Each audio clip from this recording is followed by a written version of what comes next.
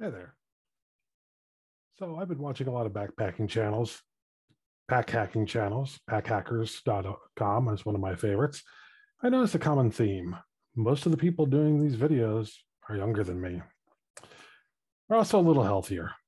So if you're a little older, maybe you got a little extra padding around you like I do, might be on CPAP. Well, I need a CPAP machine, and when I travel, I try to do a lot of that now.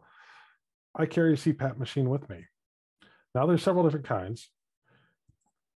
I have five myself because I'm a little bit of a hoarder when it comes to different types of equipment. But I'm going to show you two of them. These are my portable ones. I got a big old one. I see people getting on the airplane, slinging the bigger ones around their shoulder, taking up an entire piece of luggage just for their CPAP. God bless them. More power to them. I don't like to carry that much stuff, and I don't like that much extra weight. So I've slimmed down to a more portable CPAP. I've tried two over the last couple of years, and I've settled on one for various reasons. And I'm going to talk about the two that I have with me that I've been carrying with me on airplanes and the one that I use now. So I hope you like this video. So the first one is my oldest one. This is a Philips.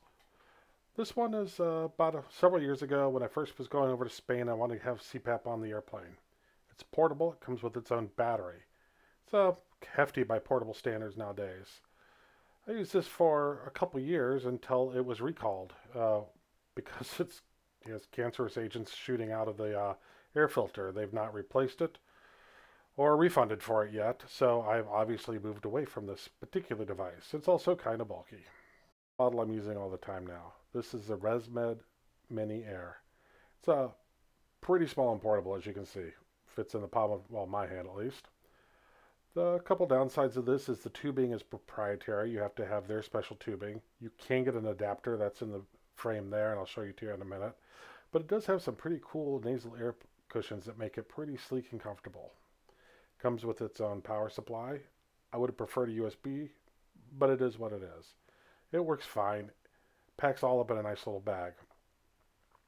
I always keep a USB cable with me too for charging my phone at night.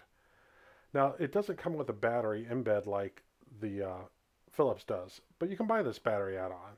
MedStorm battery.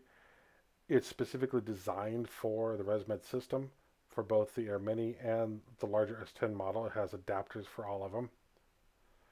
Basically, it plugs directly into the AC plug. It has an adapter to adapt the AC plug for the ResMed Mini to plug into this particular device. And then it's got an adapter coming out of it that plugs directly into the ResMed Mini itself, or the ResMed 10. So here's the adapter that plugs into the cord. So this just saves space. You don't have an extra cord for this. It reuses what's there. This is a 95 watt-hour battery, which is just under the 100 watt-hour battery max for TSA. Very convenient for carry-on. This can run inline and run as UPS. I get about 6 hours of this. If you're trying to use a S10 with a humidifier, you're not going to get anywhere near that. But this little ResMed with my pressure settings gets me about 6 hours, which is good enough for me. Most of the time you have AC anyways. Thank heavens, even on airplanes nowadays. That's the adapter for the 10.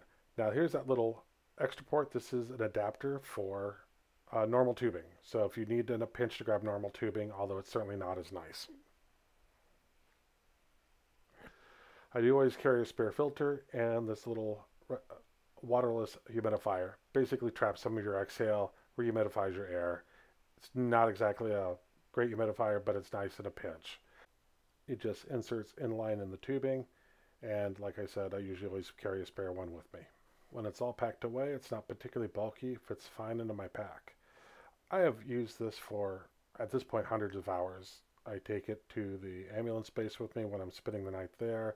I take it on airplanes. I've had it at 9,000 feet. I've had it at sea level. It's kept up with everything I needed and has been real reliable for me. Battery, like I said, gets about 6 hours. On AC, of course, no problem. I've enjoyed this. Take a peek at it. I hope you find this information useful. If you like it, subscribe, give me a like. I get no money from these guys. This is just for informational purposes. Have a good day.